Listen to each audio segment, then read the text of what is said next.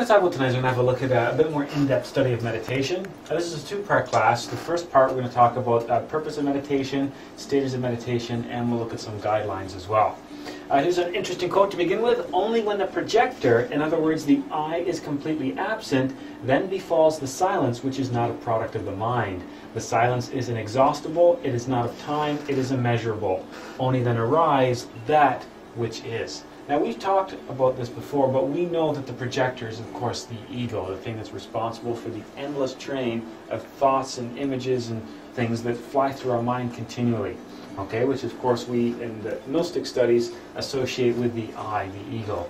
Only when the ego is completely absent, then befalls a different state of consciousness, the silence which is not a product of the mind. That silence is inexhaustible, it is not a time, it is immeasurable, only then arrives that which is. With that, we could call it the perception of the truth, we could call it reality, we could call it God, we could call it Allah, we could call it Brahma, whatever you want to call it. It's the same kind of a concept. We've talked about this before. We said that our mind is like a room full of people screaming for our attention. There's thousands of people in this room, and in the corner of that room is that small child, and that small child representing the consciousness. I'm competing with this walking gears over here. That small child represents the consciousness. Now, normally we can't hear that small child because of all the other people screaming. With the process of meditation, we can shut everybody else up in the room so we can focus on what that small child has to say. And that's really what we're talking about here, that silence being the voice of the higher self. Oh, not too high. What's going on here? There we go. Okay, so what is the purpose of meditation? Meditation, we could say, is the daily bread of the wise. One of the things that we look at later on, we talk about the Lord's Prayer is this really interesting kind of it's something simple that everybody thinks of, but it's a really complex prayer with all kinds of different attributes in it. Give us this day our daily bread. One of the ways that in the Gnostic path we look at that daily bread, we look at that as meditation. Just like we need physical nourishment to keep the body going, we need a different type of nourishment to keep the essence, the consciousness fed. And that nourishment that feeds the essence or the consciousness is meditation. Meditation has all kinds of purposes and benefits. From a really physical point, it's useful for physical and mental relaxation. We also see meditation being used as a door to exploring higher dimensions so that we can access different states of consciousness and the different higher dimensions. This one's interesting because nowadays there's a lot of psychologists and even some medical professionals that are almost prescribing meditation for various things. Things like stress and high blood pressure and stuff like that. If you have a challenge with this stuff, they'll even prescribe meditation to you. I went through this phase of clenching my jaw at night. I'd fall asleep and subconsciously clenching my jaw, and I mentioned it to my dentist that I was getting worried, damaging my teeth and stuff like that. And he said, "Oh, I've got the best prescription for that." He's like, "Meditation." I was like, "I don't think it worked." But we see that being used a lot for that reason. And most people, when they approach meditation, and now especially in the new pseudo-esoteric New Age movement that we see, that's really the only way people actually approach meditation, is just looking for physical mental relaxation, but there's much more. It allows us to get a greater awareness of ourselves, allows us to study ourselves more intensely, and allows us to study our egos as well. Okay, so through the process of meditation, now that we've been able to turn off the egos and communicate more with our higher self, it allows us to arrive at a different perspective of ourselves. We can also use meditation to arrive at a deeper understanding of teachings by bringing the knowledge from the intellect to the consciousness where the true meaning can be grasped. Many of the world's books, if it's something simple as the Bible, the Quran, the Bhagavad Gita, the Popol Vuh, the Torah, Talmud, whatever, all these great books of the world, they were written in a certain fashion. They weren't meant to be taken literally. Okay, there's all kinds of problems on the face of the earth because people attempt to take these great teachings, like the Bible, and interpret them literally. The way those books were written, it was meant to bypass the intellect and speak directly to the consciousness. Okay? By meditating on various verses or chapters or sections of the world's great books, we can almost absorb the consciousness or absorb the way that information was written and arrive at a different meaning, arrive at a deeper understanding. Okay, so many of the world's books weren't simply meant to be read like novels, they were meant to be meditated on. They are meant to be read a verse at a time or a chapter at a time, and then spend time contemplating, meditating to arrive at the true meaning. To take that knowledge and incorporate it into our consciousness, bypassing the intellect and allowing the book to speak directly to the consciousness. While our ego is active, what happens is we read something like the Bible, and it's the ego that's interpreting that. So we have our own subjectivities as a result of that. What we want to do ideally is bypass the intellect and bring that knowledge directly to the consciousness, where that knowledge can be assimilated on a different level. Meditation is a useful tool for that. One of the key things for meditation that people usually try to achieve as well is experience what's known as the religious ecstasy, the samadhi, or the experience of the truth. Okay?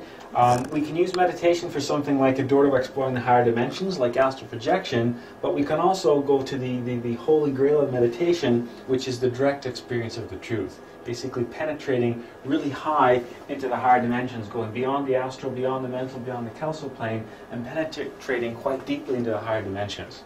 Okay, that was a key experience that people attempted to achieve. Basically, it's a strange thing to describe, but we've talked before about how we're like a small drop pulled out of that great ocean. When we achieve the samadhi, that's like merging back into that great ocean and taking part in that force again. Okay, or finding ourselves, as that small grain of sand being deposited back on that great beach, where we can feel everything around us, we can feel one, we can merge basically into the entire universe. Okay, it's a strange experience. You can kind of liken it to being one with all things. Okay, we've heard God is everywhere and in everything, and through the religious ecstasy, through the samadhi, we can experience what that's like. We can experience what it's like to merge back into the source of all things.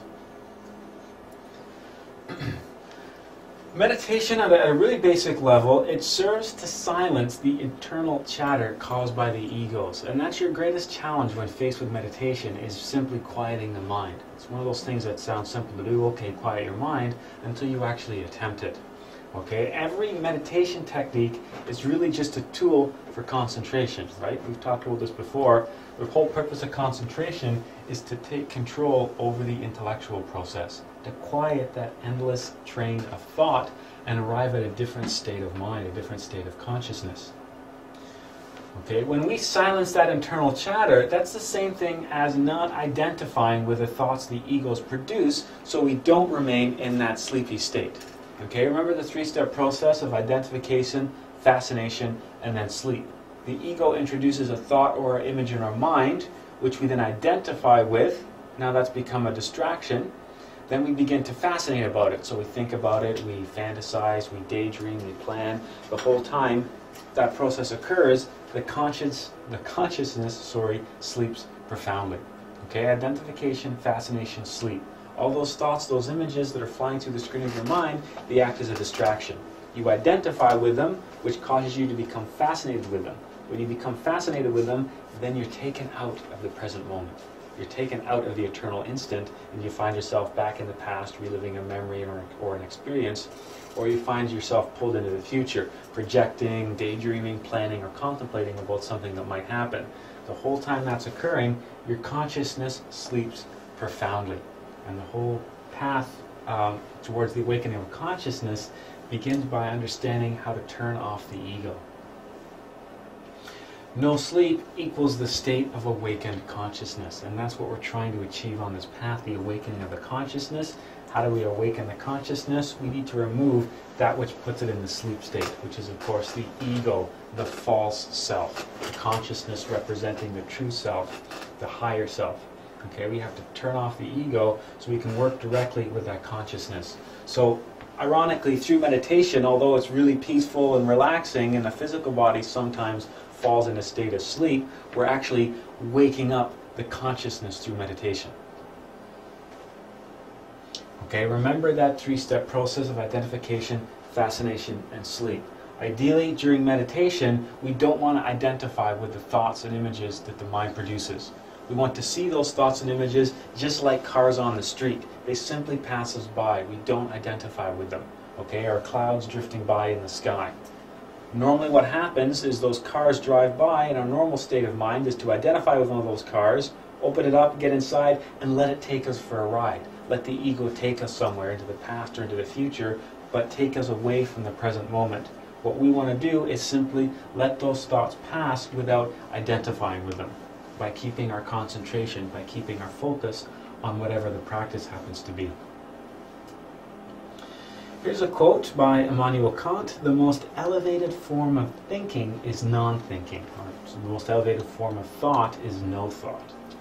And that's a really strange thing to describe. And because we have so many thoughts flying through our mind, because we have so many emotions and images flying through our mind at a given time, it's really hard to imagine what it's like to have no thoughts. And it's funny because when you think of a state of non-thought, it sounds really boring. It sounds like there's nothing going on. But it's actually the exact opposite. When we're able to turn off the thought process, we can discover something else that's been there in the background the entire time. We just haven't noticed it. It's a much more elevated state of being, a much more elevated state of consciousness. And that's why this guy's described the most elevated form of thinking is non-thought. Okay? The most elevated form of thinking occurs when we turn the intellectual center off. When we turn off the egos that are continually projecting all those thoughts and images on the screen of our mind. When we can turn them off, we can experience a much higher state of being, a much higher form of elevated consciousness. There's a connection between the meditation and the ego, which we're going to explore as well. When we achieve stillness and silence of the mind, then the ego becomes absent. Okay, when we quiet the mind, really what that's saying is turn off the projections of the ego. Okay, quiet the ego, or allow the consciousness to take control over the intellectual center. Okay, because normally the mind, the intellectual center, is a tool of the ego, which generates, remember, the 30 to 40,000 thoughts your average human being experiences a day. What we want to do is take back control of the intellectual center and hand it over to the consciousness to achieve a different state of awareness. Okay, when we achieve that stillness and silence of the mind, which means when we stop identifying with the ego and when we activate that consciousness, then we achieve a different state. That's what we're trying to do with meditation. Only in the absence of ego can we experience ecstasy and true peace. Only in absence of the ego can we experience that which is real. Only in the absence of the ego can we experience the truth. Okay, that's something that we have to arrive at within our own consciousness. That's why you can't be told what reality is. That's why you can't be shown how to arrive at the truth. It's something that you have to do on your own because the ego has to be absent. Okay, we have to learn to turn the ego off to work directly with the consciousness, because it's only through the consciousness that we're going to feel that true peace, that we're going to feel that sense of contentment and love and ecstasy and all that kind of stuff. It's only through the absence of the ego that we can perceive reality and we can perceive the truth. Once the ego is absent, the essence can free itself and penetrate the superior or the higher worlds. Remember the story of Aladdin and the lamp.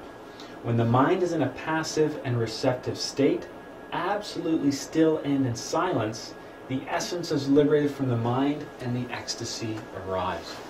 Remember that story of Aladdin and the lamp, where Aladdin finds the lamp and he rubs it in the magical being, the genie popped out. Remember that was just all an analogy for the relationship between the higher self, the soul, the consciousness, it all really means the same thing, and the ego. All the various egos that we have trapped the consciousness, have trapped the divine spark within us. What we do in meditation is by turning off the egos, we allow that essence to be liberated. Okay, that's just like Aladdin rubbing the lamp. So Aladdin rubbing the lamp is all an analogy for meditation. What happens is the magical being then comes out of the lamp. The lamp represents the prison of the ego. The magical being represents the essence or the consciousness. Okay? The ego acts like a weight or a chain or an anchor that keeps the essence bound in this physical plane. When we learn to silence the mind, when we learn to turn the ego off, that essence can free itself, and the first thing that essence does is merge itself back into the higher dimensions. And this is a process that we're entirely aware of. Okay, so we're aware of this happening. We're aware that we've left our body and penetrated into a different state of consciousness. When we go to that higher dimension, we can learn things, we can receive messages, there's all kinds of stuff that we can do up there. Then when we return back to the physical body, we retain the memory of everything that we saw, learned, and did while we were up there. Okay, so when we turn that ego off, we allow the essence to free itself and go to a different state, elevating ourselves to a different level of consciousness. Okay, when the mind is in a passive and receptive state, and we've talked about this before, by passive and receptive, we know that means non-reactive. Remember, the ego, the normal state of consciousness, is very reactionary. By quieting the mind, by allowing us to work with the consciousness is passive and receptive. Okay, it's not reactive like we see with the ego. Absolutely still and in silence, the essence is liberated from the mind and the ecstasy arrives. The ecstasy is the experience of the essence merging itself into the higher dimensions. Meditation, when you look at it this way, i.e. the state of non-thought, it's really a way to awaken the essence.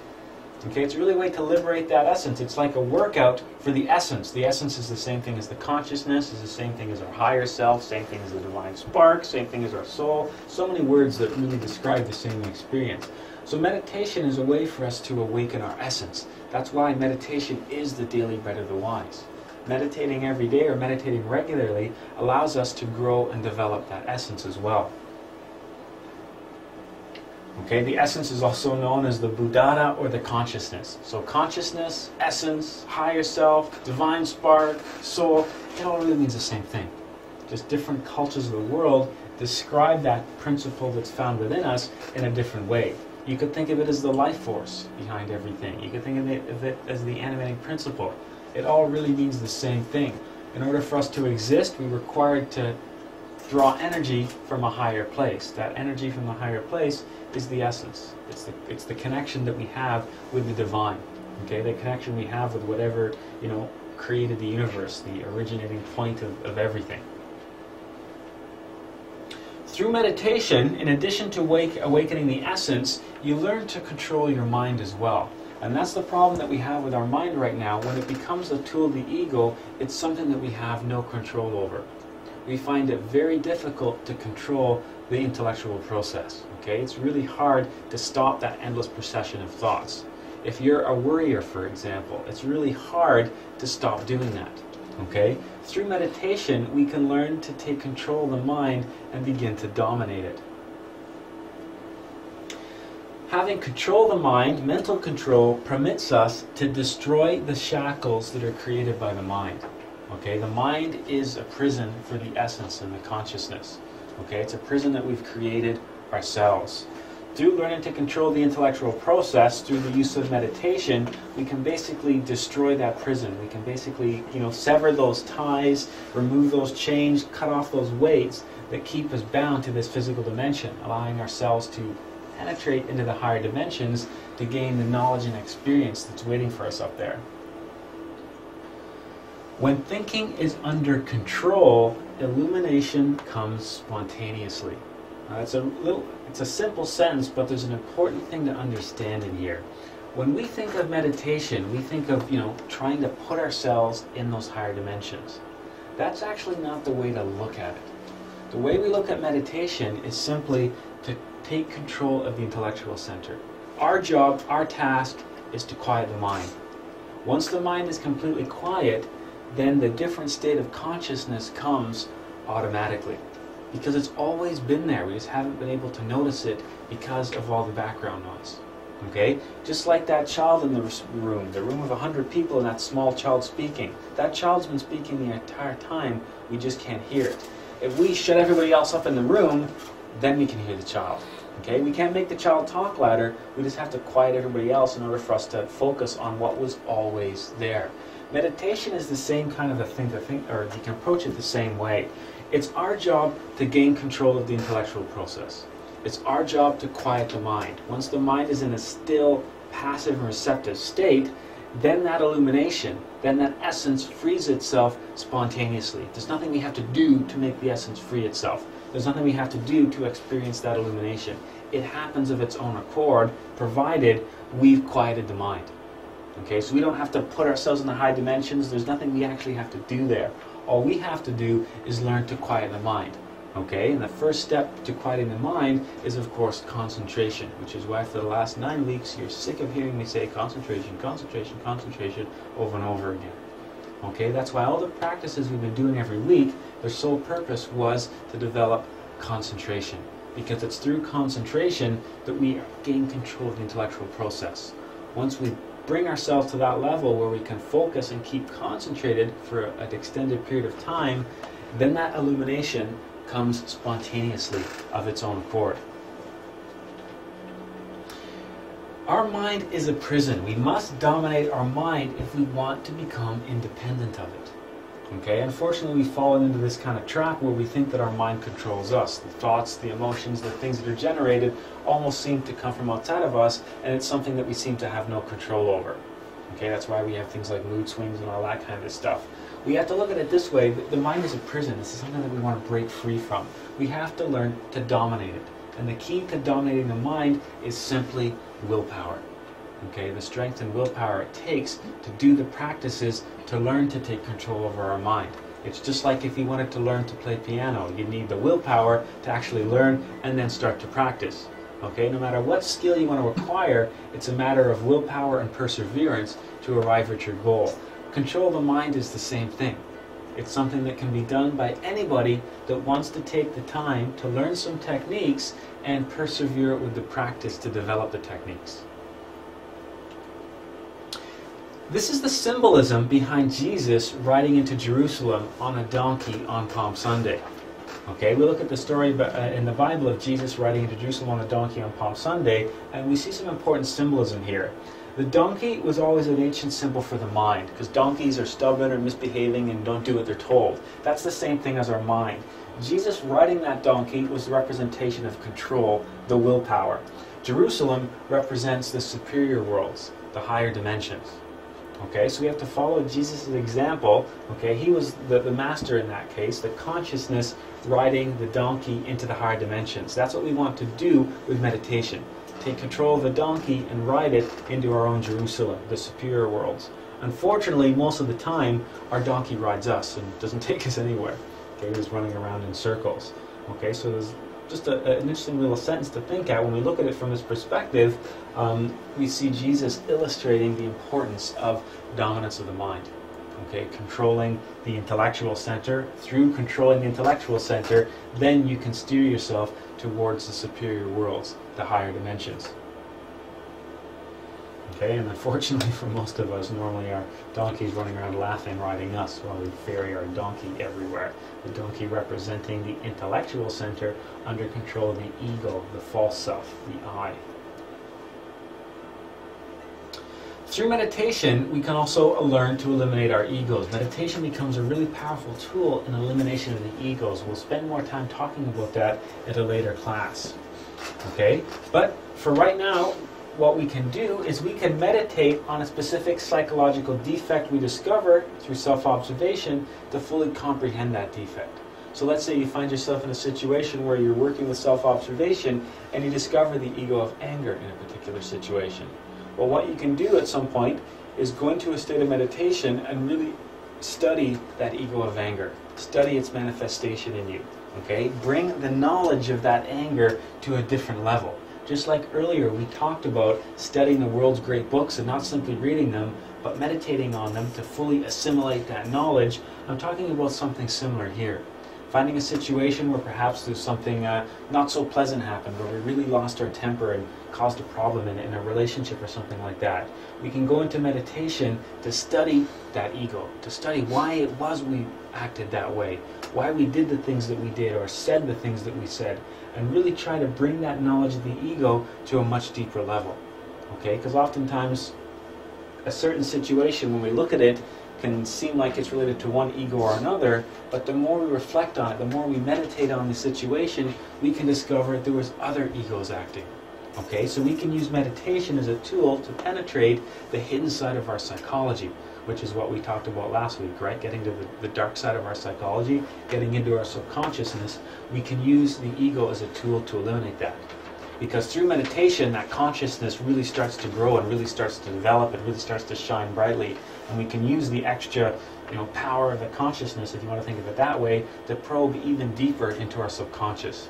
We can use the light of the consciousness, make it shine brighter, to illuminate more of those dark corners of the mind.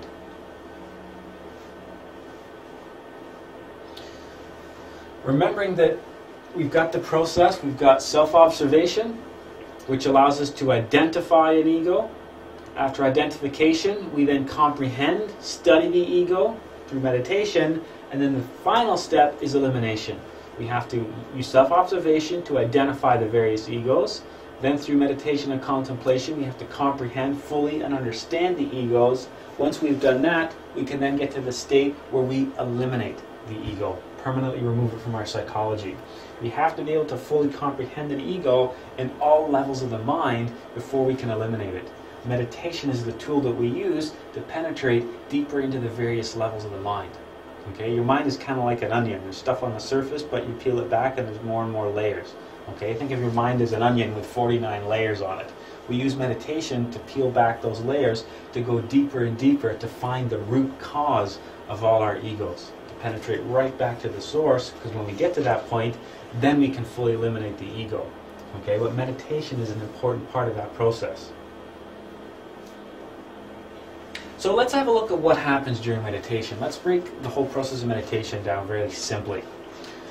During meditation, as we mentioned, we can temporarily unbottle our essence from the prison of the ego. We find a state where we can temporarily turn the ego off, turn the mind off, allowing that essence to free itself and penetrate into the higher dimensions.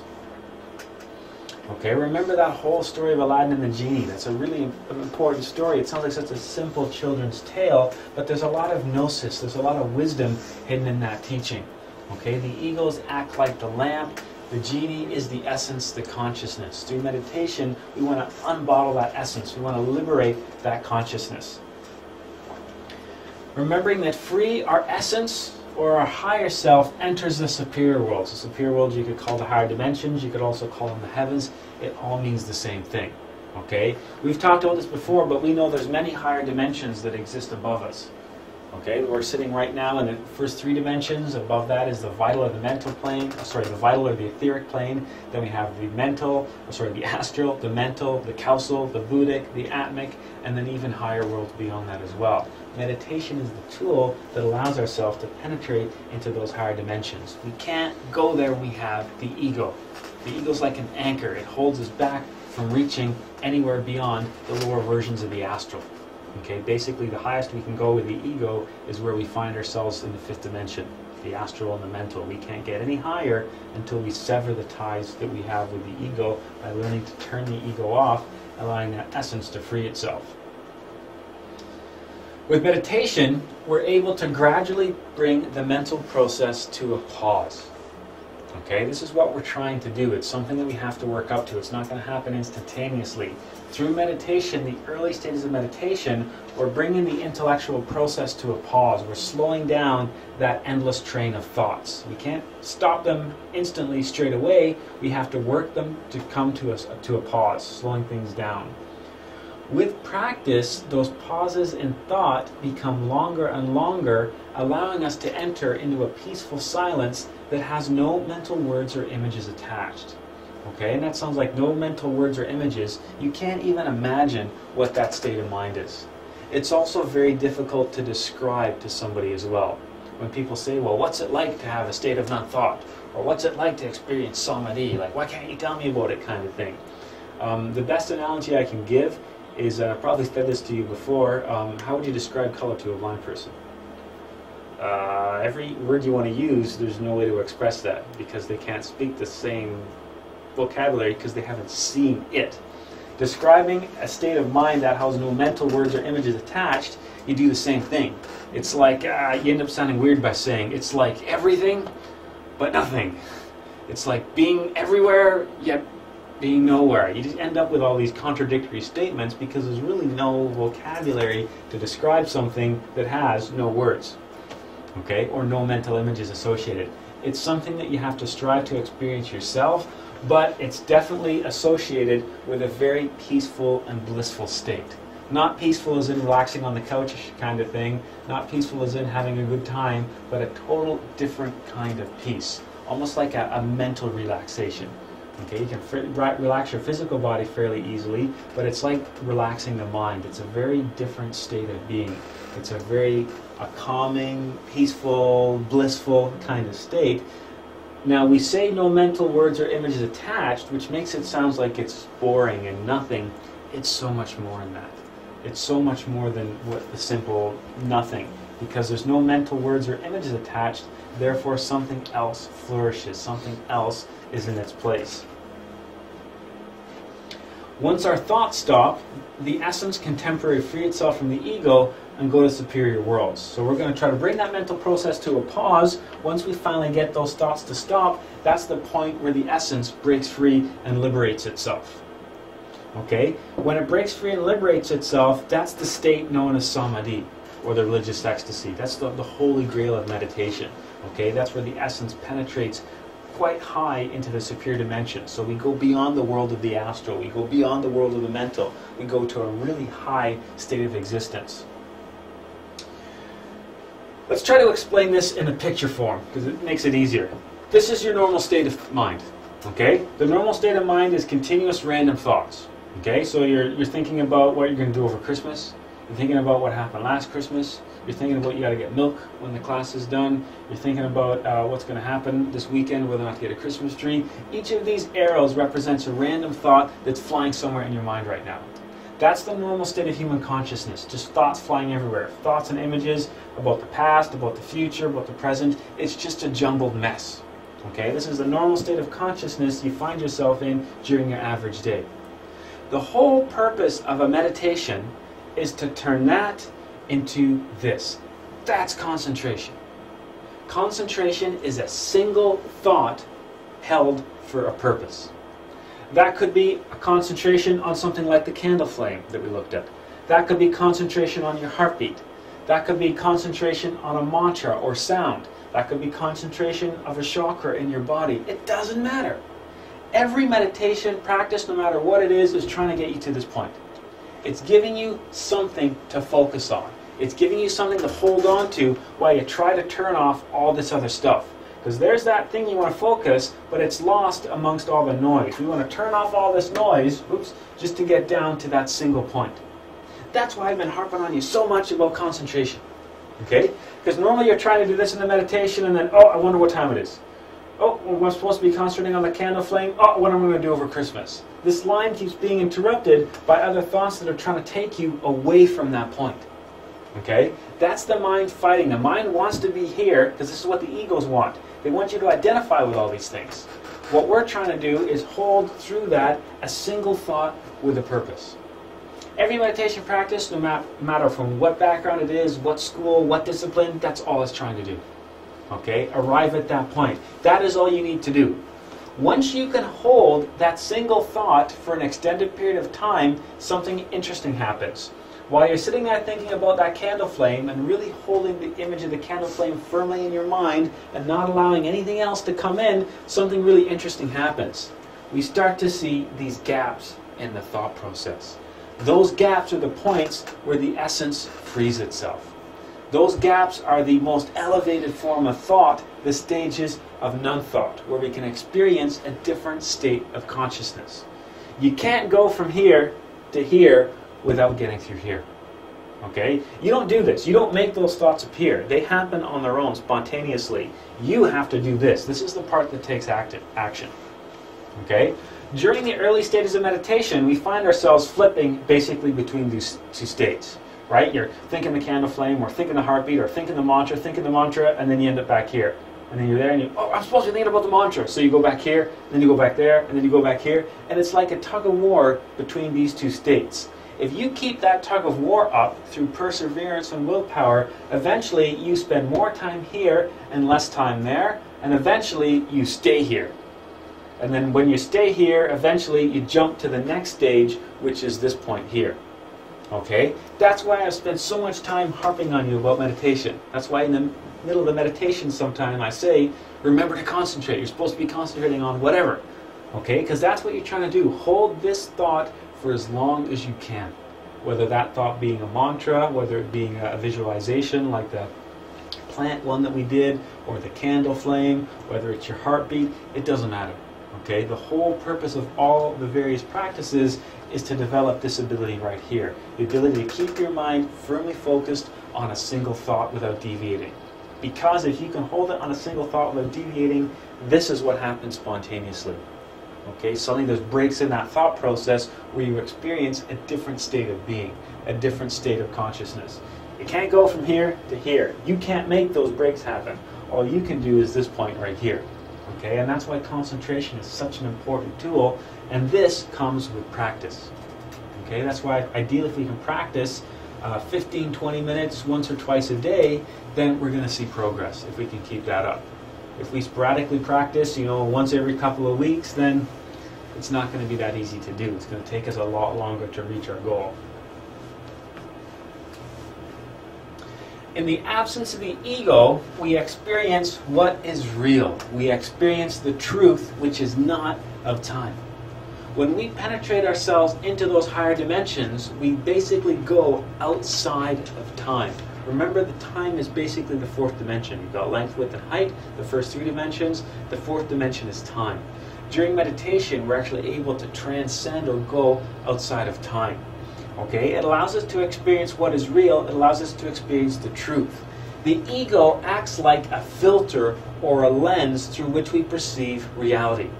Okay, the ego is like a pair of really dirty glasses that are all scratched and dirty and out of focus.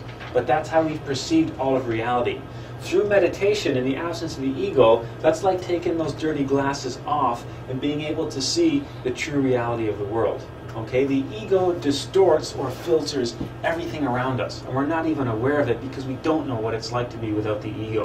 Through meditation, it's like taking that filter off, taking that distortion away, allowing us to see what is really there, allowing us to experience directly the truth. Okay, that's why you may have heard things like everything you see before you is an illusion. It doesn't really exist like this. It's not really here. It's just something that you've created. Okay, it's just a distraction created by the ego in an attempt for you to keep sustaining and feeding the ego.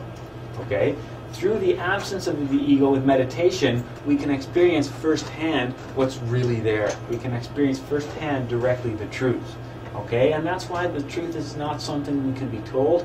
It's not something we're ever going to read. It's something that we have to experience.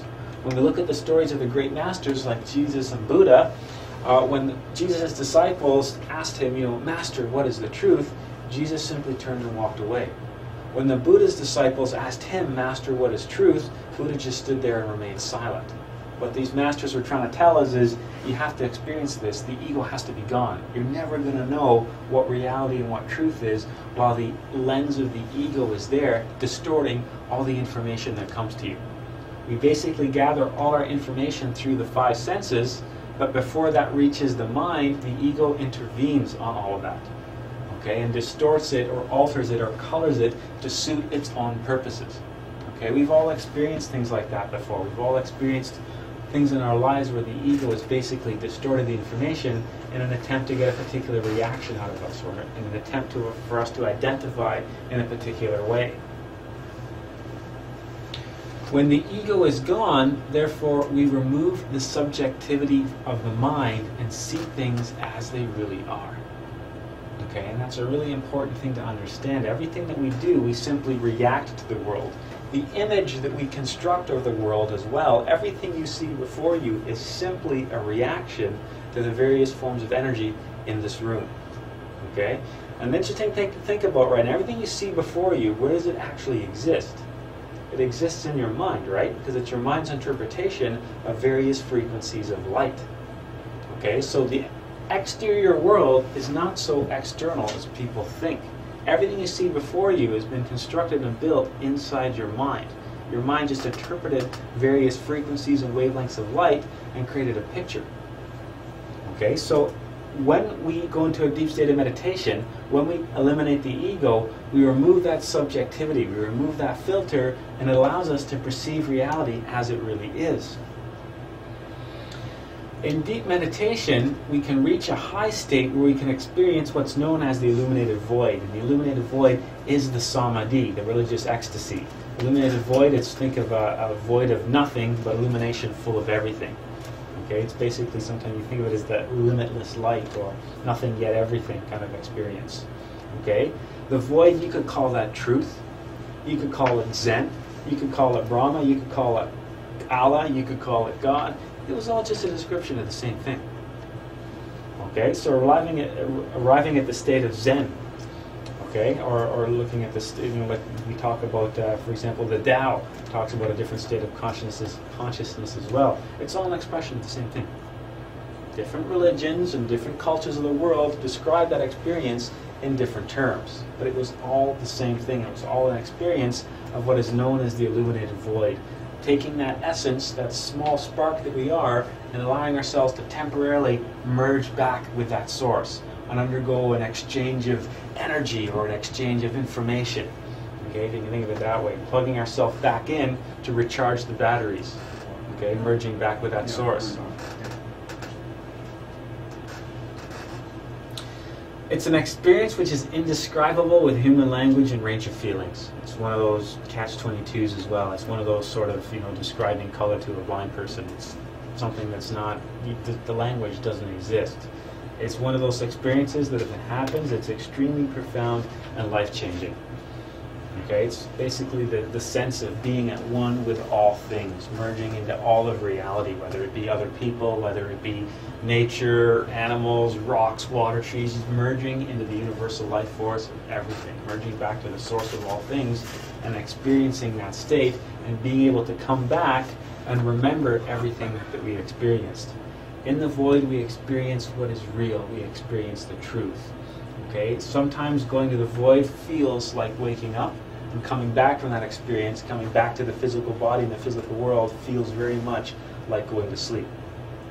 Okay? And it's kind of it's a pleasurable thing, but it also it can be somewhat confusing to think that this was the reality and now this feels like the dream, and where I felt like the reality. And if that's the reality and this is the dream, well, what does that mean? So it's that kind of an experience. Okay, the interesting thing is no matter what happens to us when we're there, we return to the physical body retaining the memory of all that we have seen and felt, all that we have learned, all that we have experienced, we've been able to bring back to us in the physical body. And it's funny too, because going to that place, it's not so much learning as it is remembering. Okay, that's the other interesting aspect as well. It's a place that's so strange, yet so familiar all at the same time. An overwhelming sense of deja vu, almost an overwhelming sense of going home, of going where you were supposed to be. When we look at the process of meditation, we can break it down into 5 phases as well, or 5 steps or levels to the process of meditation. Okay, so we can take the process of meditation and break it down into 5 phases. The first phase is what is classically called the asana, and the asana is simply assuming a comfortable position. Now, there's all kinds of different asanas depending on which school or discipline you're looking at. Some asanas from the various Eastern schools are almost really painful. They're almost like strange kind of ways to put your legs, or really painful ways to contort the body. They were designed to be painful. Your body is a huge distraction to meditation, because while you keep focused on your physical body, you keep focused on the prison of the mind. Okay? Part of meditation is being able to let go of the physical body. We've all done this before in the meditation, where you've got to shift your weight, you've got to move your butt, shift your leg, or you feel the dreaded itch and you've got to eventually scratch it. That's all a distraction. We know those physical sensations are distractions created by the ego in the motor center, in an attempt to break our concentration and draw our focus back to the physical body. While our focus is on the physical body, we stay in the physical body. Okay, so the first phase of meditation is finding a comfortable position. Some of the Oriental asanas, they weren't designed to be comfortable. They were designed to be so incredibly uncomfortable that your mind would just totally want to break free from the physical body. Okay? You don't have to go to that extreme. You don't have to do all these strange postures if you don't want to. All that you have to do to maintain that comfortable position is a state of relaxation. Whatever you need to be relaxed. If it's lying down in the bed, lie down in bed. If it's sitting in your easy chair, sit in an easy chair. If it's sitting cross-legged on a bearskin rug, sit cross-legged on a bearskin rug. If crossing your legs bothers you, prefer to lie down, then lie down. Okay? If you're from another discipline where you've been taught it's really weird to stand like this for hours on end, then stand like that for hours on end. It doesn't really matter. It's a personal thing. The whole point is to relax the physical body, to place the body in a state where it will no longer distract us. Okay? Some of the asanas went the opposite extreme. It produced so much discomfort that you are forced to abandon the physical body. Okay, but we don't have to go to those lengths if we don't want to, especially if we're not, able to contort ourselves into weird positions. Just assuming a comfortable position. I shopped around until I found a nice chair, a chair that would just tilt the right way and felt nice to me and just supported my body in all the ways I wanted to support it, so I could relax. Okay, sometimes a nice big fluffy beanbag kind of chair works as well. Whatever you want, whatever works for you. The idea being, you have to be able to relax the physical body so you aren't distracted. That's why every time we do a meditation, we sit down and spend a few minutes to relax the body. Okay, working with a complete breath to bring in a different state of relaxation to the physical body. Because after we've relaxed the physical body, the next stage of meditation, getting ahead of myself. The key to remember though, once you relax the physical body, is you have to be still. Once you achieve that state of relaxation, don't give in. Okay, when you feel that itch, don't scratch it. When you feel that urge to shift your weight, don't do that. Okay? In the Orient, we used to sit cross-legged. Here, you don't have to do that. You can lie down, you can sit, you can do whatever you want. But the key is, once you enter that relaxed state, you can't move. Okay? Your body will want to move. That's the ego attempting to distract you. Okay? Fight the urge to scratch the itch. Fight the urge to shift your weight. I like to think of it like a wall. It slowly builds, the itch or the sensation move gets so intense, you're like, I'm going to lose it, I gotta scratch, I gotta scratch, I gotta scratch. If you finally push beyond that, it disappears and goes away. There's like a wall that you have to get to. Okay, once you get to that wall, then you start to lose sensation of your physical body. Sometimes it begins like you can't feel your feet or you can't feel your hands. And you want to move them to suddenly, you get this sense of I can't feel my hands, I don't know what the orientation of them is, so you want to move to reestablish that orientation. You've just lost it. Okay, eventually you want that sensation to spread through your entire body, so you lose sense of your physical body. It doesn't even feel like it's there anymore. That's what you're trying to do. Okay? After arriving at a state of comfort with the physical body, that brings us to the next phase, the blanking of our mind, something that was referred to as the pratyahara. And at this particular stage, what we're trying to do is remove the thoughts. Okay? What I like to pretend to do, this is just my tip, you might like it, you might not, is you can pretend your mind is like a whiteboard. And you can pretend you just come in and you erase everything that's on it. You pretend all your thoughts and everything, it's like laid out before you on a blackboard, go in and erase them. Okay? Or you can pretend it's like a tabletop cluttered with all the thoughts and stresses and worries, and go in with your arm and sweep them all off. Okay? You want to remove all that stuff. Okay? That's why I say sometimes when we meditate, leave all your worries and distractions at the door. We'll pick them up on the way off. Just drop them over there and say, I'll come deal with them when I'm done. Before we can concentrate, you have to have a blank slate. You have to have nothing to distract you. So you have to put aside all those thoughts and worries and make almost like a little pact with yourself. Okay, I'm going to deal with this, I'm going to worry about that in 20 minutes and half an hour. Okay, but you want to wipe all that crap off, all that stuff that's been bugging you all day, the stuff that's been eating away at the back of your mind, worrying about Christmas and buying people gifts and all that kind of stuff, and just sweep it out of the way and say, I'm not going to deal with this right now. Okay, that's the blanking phase. You can think of it as like a blackboard or a television screen that there's nothing on, whatever you want to do. The next phase of meditation is the concentration phase, the dharana.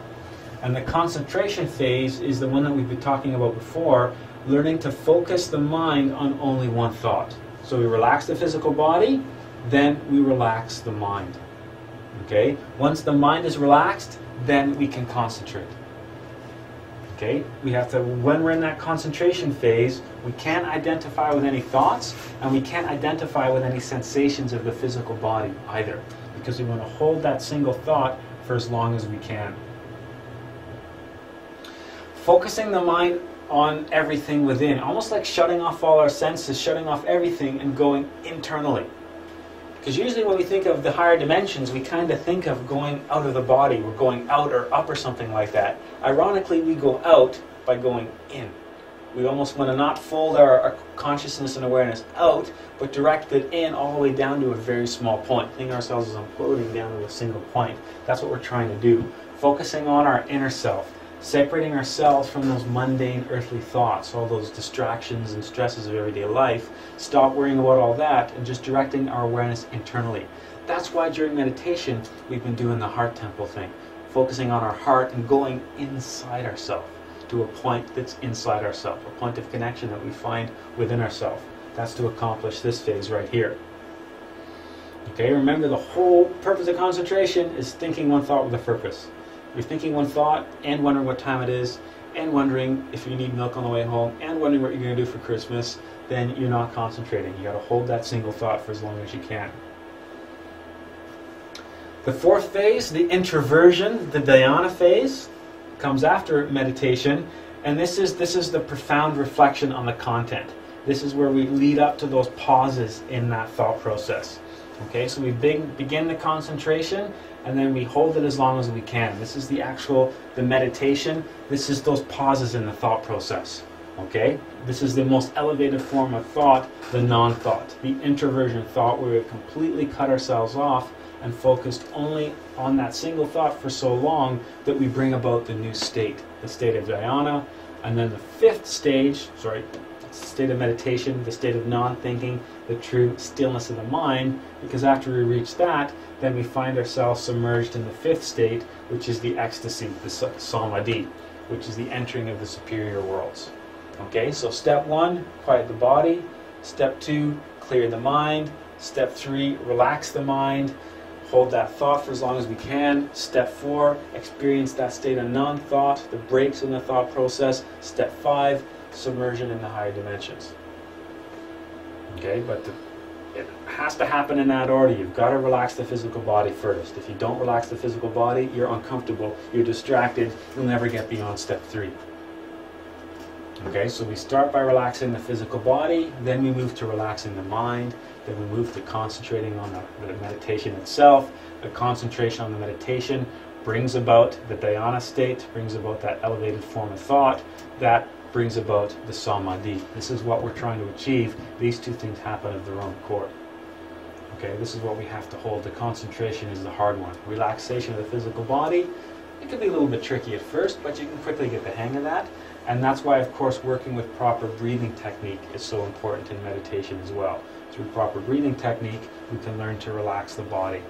Okay, we can learn to have that excess of oxygen that allows our muscles to relax and allows our heart rate to slow down and our blood pressure to drop and all of that kind of stuff. Okay, you can't skip the relaxation. If you try to skip the relaxation and don't spend time to properly relax the body, then the body just becomes a distraction during the entire time. You fidget, you move, you shift, you get itchy, and you never be able to pass this state. Okay, it's funny to say, but learning to relax the body takes practice as well. And you know what? The more you do it, the better you get at it, and the quicker you can get into the state.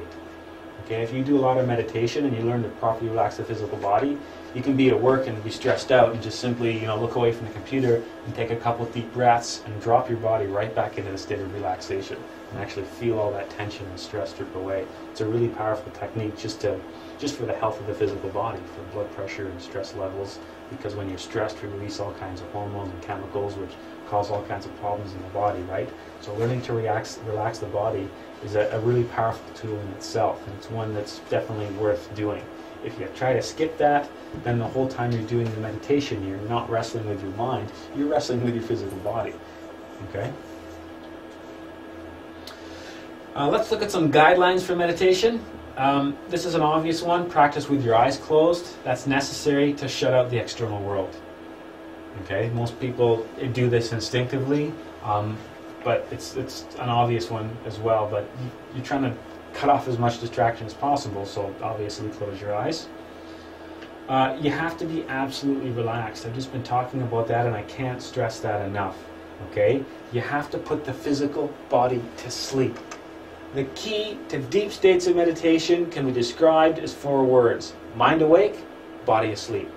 That's what we're going for. A different state of consciousness is arrived at when we can let our physical body fall to sleep, but keep the mind focused. Okay, the wise combination of meditation and drowsiness. We have to learn to provoke and regulate the sleepy state by will.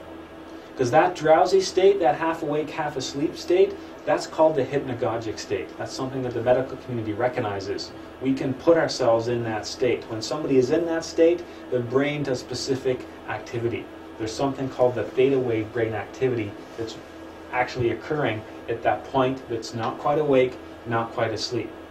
Interestingly enough, people that are psychic and have abilities like astral projection and stuff like that, they can be measured, and when they're in those states, that's the brainwave activity they're producing, the theta brainwave state. Another interesting aspect of that, young children produce a lot of that. The older we get, as we grow up to go from a child to an adult, the less and less time our brain spends doing that theta activity. The less and less time our brain spends in that hypnagogic state. That's why young children is susceptible to a lot of influences. They can interact with all kinds of entities and beings and intelligences. They can perceive things in different dimensions that we as adults have lost the ability to do. Okay, that sleepy state, the state that I like to call napping on the couch in the afternoon, that's the hypnagogic state. That's a window to the higher dimensions. That's the state we're trying to bring on in meditation. Keeping the mind focused, yet letting the body relax and slip into a sleep state. Okay, because when we slip into that sleep state, we find our consciousness outside of our physical body, which we can then use to go into astral projection or penetrate into the mental plane or the causal plane, or wherever it is that we want to go. Your physical body won't sleep unless it's relaxed. So if you're really uncomfortable and fidgeting and scratching, it's like tossing and turning in bed all night. You're not going to be able to reach that sleepy state. Another key for meditation is you have to do it regularly. Okay, you have to practice. It's like if you were not here to learn about meditation tonight, let's say you're here for your first piano lesson, or here for your first guitar lesson. If you want to be any good at it, you're going to have to practice. You're going to have to put some effort into it. Okay? Be consistent and regular in your practice. Have tenacity and perseverance. If you have the option or the ability, set aside an area of your house for your meditation space.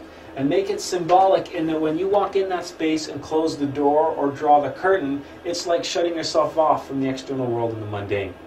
Okay? Make yourself a little ritual out of it. When you light the candle, when you light the incense, make that symbolic for a switch, a different state of consciousness. If you can do that, if you can dedicate the same space with perhaps a certain type of music you like, perhaps a certain incense, these are all cues that you can use to help put you in that state quicker. So when you practice every day, simply the act of going in your meditation room, closing the door, lighting the candle, you can already feel your body start to anticipate that change of consciousness. Just simply going in that room allows you to relax. Okay? It doesn't even have to be a separate room. It can be a corner of a room.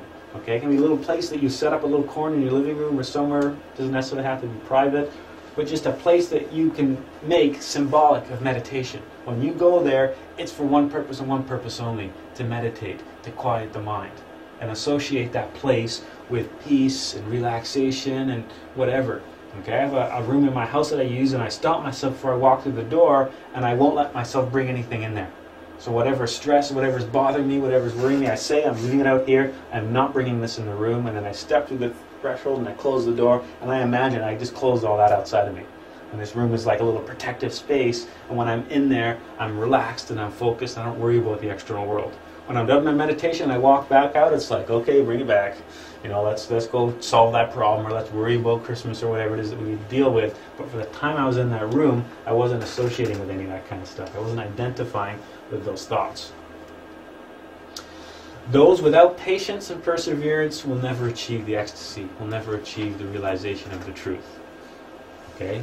We're not talking about like decades of practice. We're not even talking about years of practice. You can have experiences in a relatively short period of time if you're going to put the effort into it. Okay? But just like, as I mentioned, if we're all here to learn piano, the ones that would be learning the quickest would be the ones that we're practicing the most. You know, you want to play some of Beethoven's greatest works on piano, you're going to have to practice a couple times a week. Okay? It's just the same as anything else in life. If you're expecting instant results, this isn't the path for people that think like that. And remembering that that also is related to a particular ego. You have to develop concentration. I know you're so sick of me saying that, but that's the key. And in anticipation of doing all these exciting things like astral projection and remembering past lives, everyone wants to run before they learn to walk. Concentration is the walking. If we don't develop that, if we don't learn to dominate the mind, then we can't achieve any of those states. We can't view the Akashic records of our past lives. We can't go into the mental plane, the astral plane. We can't, experience the state of samadhi. None of that comes without the concentration. That's what we have to actively try to do. And it's so easy to forget. It's so easy to go into a meditation And let's say we start a mantra and we're visualizing the mantra. It's so easy, 15, 20 minutes into that mantra, to be sitting in your chair making a sound while your mind is somewhere else. It's so easy to slip into that state because that's the state where we spend almost our entire lives. You have to fight for that state of concentration. It's a battle. It's a war. It's a tug of war with your own mind. You have to keep pulling it in the direction you want to go. You have to take a whip to that donkey to dominate the mind so you can climb on top of that donkey and start steering it in the right direction. The intellect must assume a receptive, tranquil state. Observe your mind and thoughts, but don't identify with them. Okay, like cars on the road, there they go, they just pass you by. You don't wave the car down, get inside, and let you take it for a ride. Okay, you can't just flip a switch and make them stop. They're going to come, but you have to not identify with them. When you start to not identify with them, the ego gets creative. It tries even harder to distract you. So next thing you know, you've got memories you haven't even thought of in years suddenly popping up. Strange images or scenes popping up in your mind.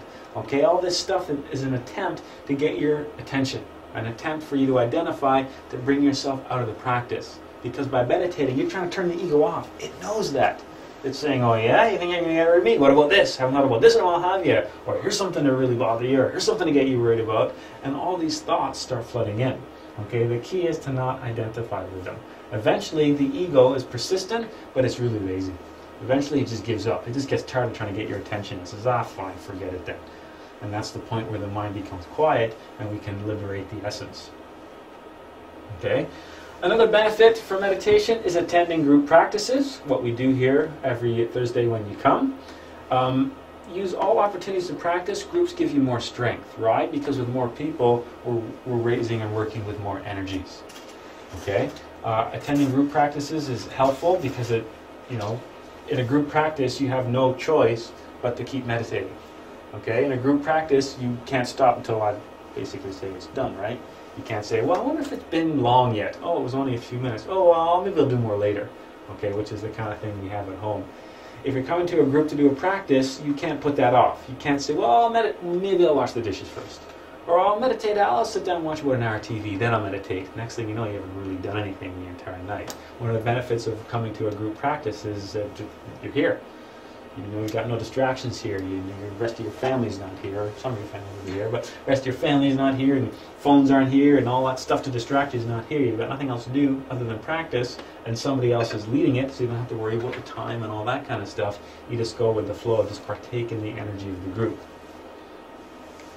Which brings us to the practice that we're going to do tonight. This is a really interesting one. This is my favorite practice. It doesn't have to be your favorite practice, but it's my favorite practice. And we'll spend a bit of time doing this one tonight, because this is a pretty interesting mantra. This practice is a fairly powerful one as well. Most people usually really like this one.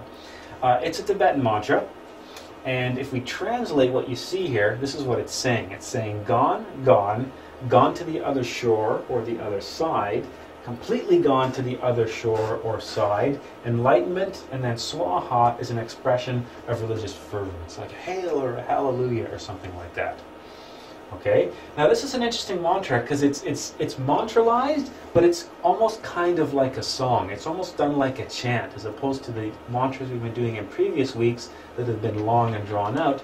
We repeat this over and over again like a chant. And it kind of goes something like this. Gate, gate, paragate, parasamgate, bodhi, swaha. Just do that little chant. We do it over and over again. But as we do it, what we're going to do is we're going to become quieter and quieter and quieter until it's barely just a whisper. And after that, we remain completely quiet and just repeat the mantra in our mind. Okay? When we get to the quiet section, it's important to remember you're supposed to still be saying the mantra in your mind. Okay? There's a real inclination just to stop talking and then stop doing the mantra. Okay? You're going to keep that breathing slow, deep, and rhythmic, and you're going to repeat the mantra in your mind. Okay? So we're going to start by doing it vocally for an extended period of time, and then we're just going to slowly bring the whole dynamic down. And each time we say it, we're going to get a little bit quieter and a little bit quieter, a little bit quieter, goes barely just a whisper, and then it's gone completely. But when it's gone completely, vocally, it exists only in our mind.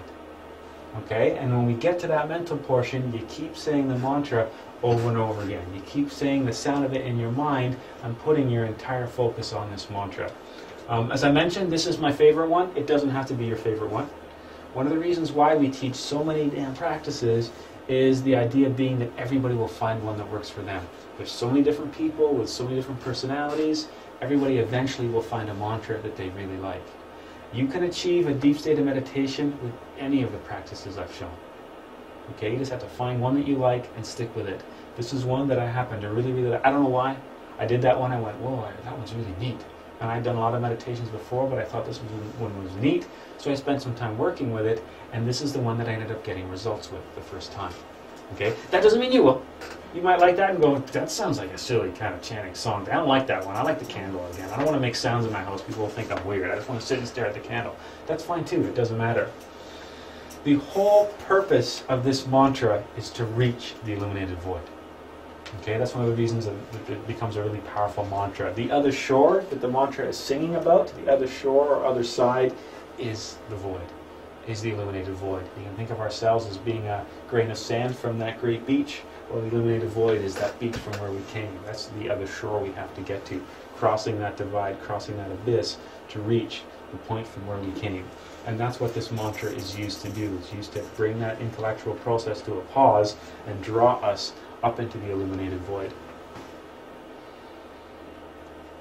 And we said, yeah, start verbally, get quieter and quieter until it only is mental. And I know I've said this a couple times, but you really have to remember, when we get to that mental point, you got to keep it going in your mind. Because once you reach that point, we keep the body still and relax. No fidgeting, no shifting, no scratching itches.